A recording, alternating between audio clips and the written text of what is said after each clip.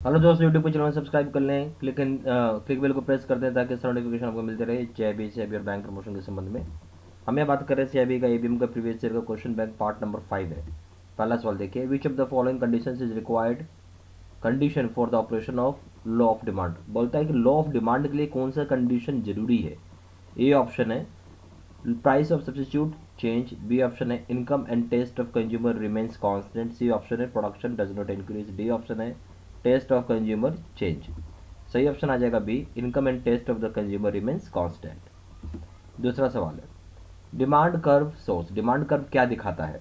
A option है inverse relationship between quantity demanded and it's cost of production, B option है inverse relationship between the rate of change of demand and price, C option inverse relationship between the rate of change in demand and cost of production at a given times, D option a direct relationship between the demand and the price of a commodity at a given time।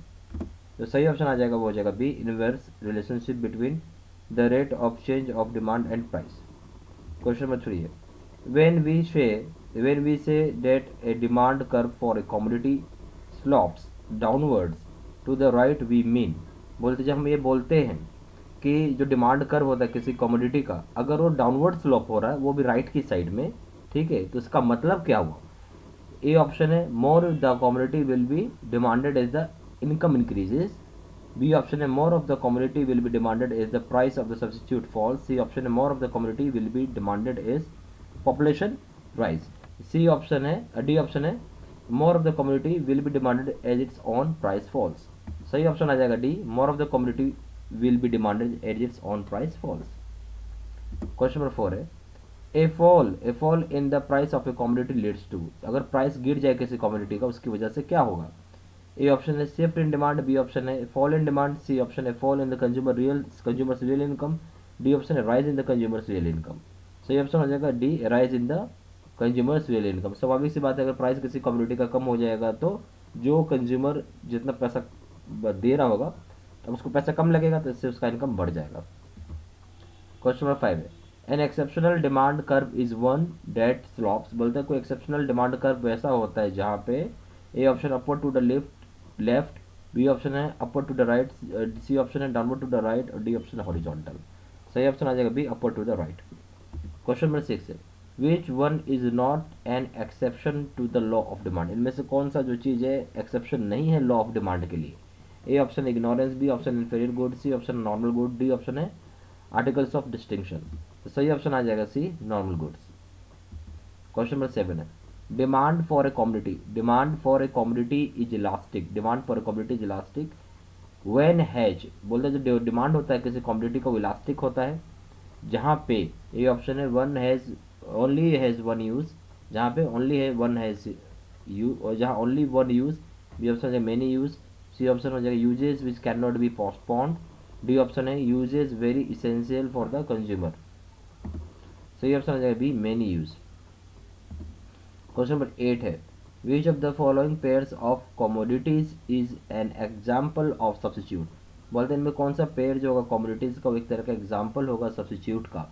A option है coffee and milk, B option mustard oil and coconut oil, C option है diamond and cow, D option है pen and ink.